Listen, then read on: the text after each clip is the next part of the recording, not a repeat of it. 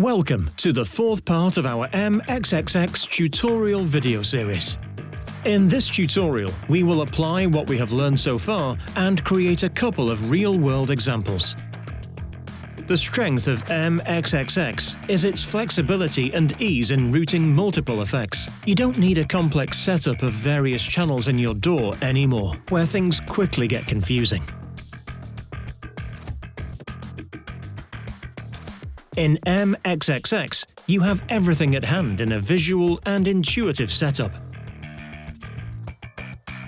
Basic types of use cases for MXXX are A. When you just want to use multiple effects serially or in parallel. B. When you want to post-process affected signals. Or C. When you want to treat different parts of the original signal in different ways. We will look at examples for each of these cases now. Case A is pretty straightforward. You just arrange the desired effects on different lanes for parallel processing. Since the signals on all lanes are summed up, adjust the output gain to retain about the same volume as the input.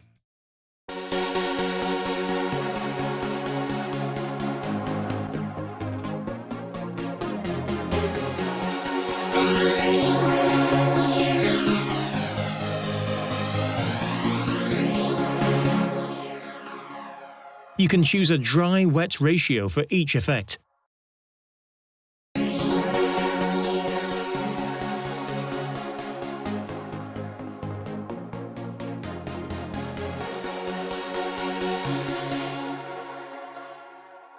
Alternatively, you can leave one lane for the dry signal, set the dry-wet ratio to 100% for each of the effects, and use a utility block for each effect to control its intensity. That way, you have a more direct control over the dry volume, which, in the first example, adds up over all of the parallel lanes' dry-wet ratios.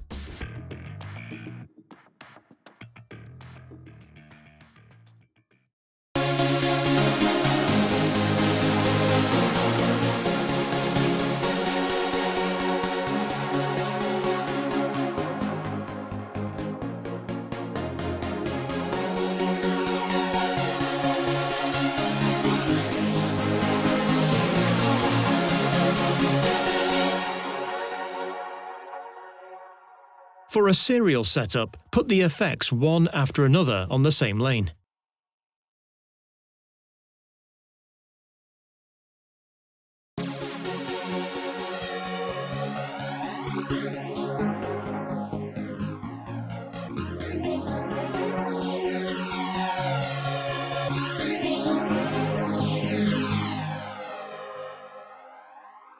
Experiment with the order, as it can influence the sound a lot in some cases.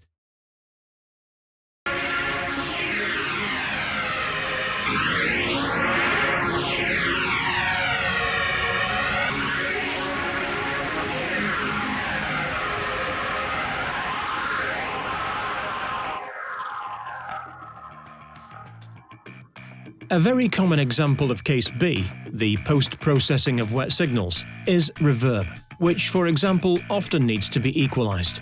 Though Melder's reverb effects already include post-EQ modules, in MXXX you are more flexible. You can even use auto-dynamic EQ, or also multiband dynamics if you like. Just insert the convolution or reverb module on lane 2, so on lane 1 you have the dry signal. We'll set the reverb to 100% wet, and we can use a ratio block to control the dry-wet ratio.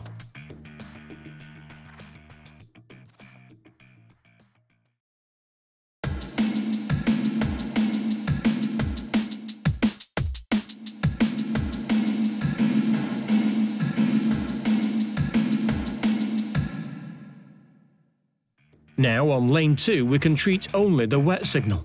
Let's insert an EQ and low-cut the reverb signal, so bass range punch remains in the dry signal, but does not introduce mud in the reverb tail.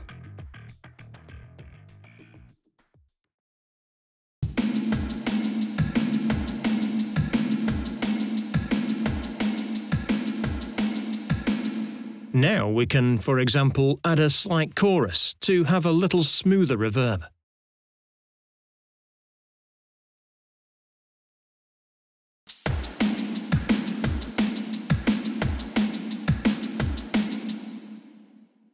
To separate the reverb a little better from the dry signal and make the overall sound clearer, we can damp the transients before the reverb effect, so it will be much softer.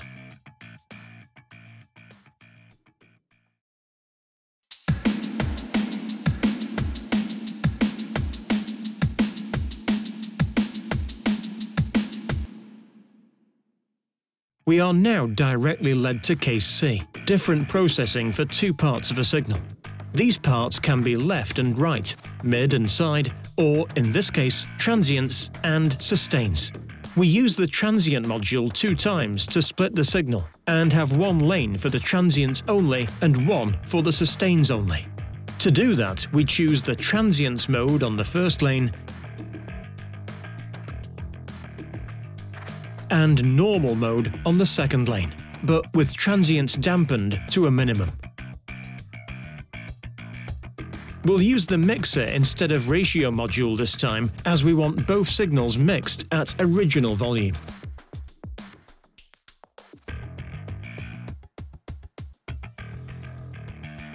Now the reverb works only on the sustains, and the transients get through completely dry for maximum clarity.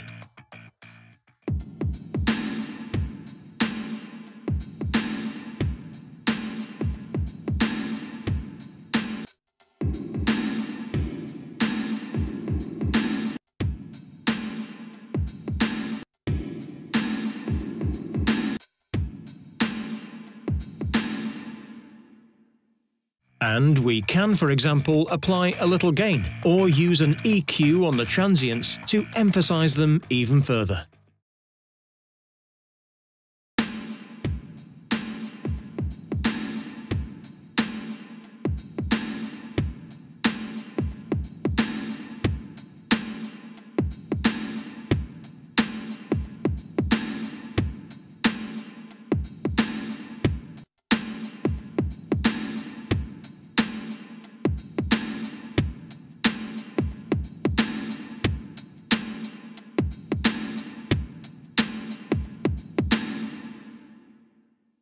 Same works nicely with a chorus.